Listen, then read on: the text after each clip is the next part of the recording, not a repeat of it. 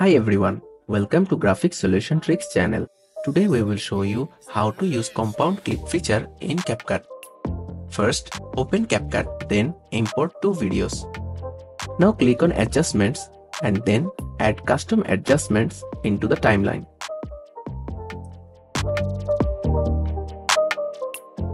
Then click on it and do some corrections. Then select the first video and click on mask. Select this mask and adjust it. Now select this video and adjustment layer together. Then right click on it and click on create compound clip.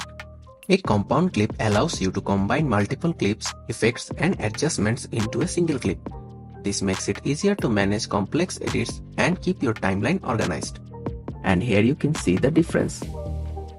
Then again select the another video and adjustment layer and do the same steps.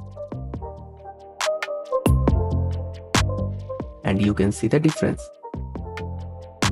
You can also use it to the effect on it. You can select any effects and do the same steps. Here is the preview. That's it. If you found this video helpful, please make sure to subscribe our Graphic Solution Tricks channel and click the bell icon for more updates.